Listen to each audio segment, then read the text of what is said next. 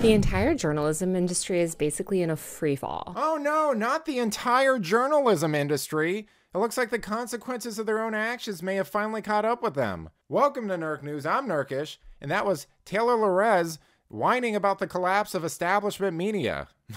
For those of you who don't know, Taylor's worked for the New York Times and works for the Washington Post, and she's the one who doxed and harassed the owner of Libs of TikTok, which is basically just a popular Twitter account that reposted insane liberals on social media. So you can imagine why Taylor would have an issue with it. She's basically just an awful person. Anyway, here's her struggling to cope with reality. Today, the Los Angeles Times laid off 115 employees. They wiped out their entire DC bureau in an election year. They laid off pretty much all of their sports teams. They killed their entire tech and business section. They laid off breaking news writers, social media editors. The list goes on. But what's really dark is this is just the latest in months and months and months of layoffs in the media industry. In fact, tens of thousands of journalists have been laid off in the past year. Major media companies like BuzzFeed News have completely shuttered their news operations. Time magazine also just laid off a ton of people, and Sports Illustrated basically shut down last week. Pretty much the entire digital media ecosystem that myself and a lot of other millennial journalists came up in has been completely hollowed out. BuzzFeed, Time, and Sports Illustrated, not the only sources of truth and light in the world. For the record, Time has been in decline for years. BuzzFeed was basically a rumor mill that propagated stuff like the Russian P-tape hoax.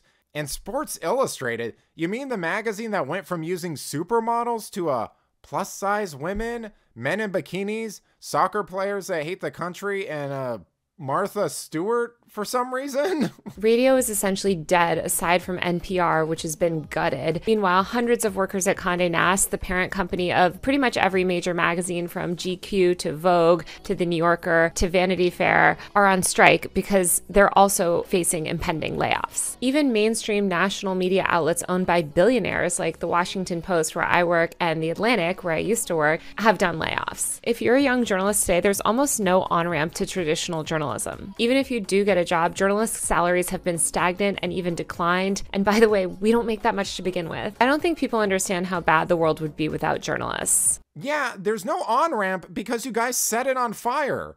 Congratulations, have fun getting a job with your journalism degree. Oh wait, you don't have one. I mean, the basic fact of the matter here is that the vast majority of these jobs were complete garbage. They were biased news aggregators with no opinions or insight of their own. And you know what? We have AIs that can do that now. You know, maybe you guys should take your own advice and do what you told blue-collar workers to do when they were losing their jobs. Learn to code.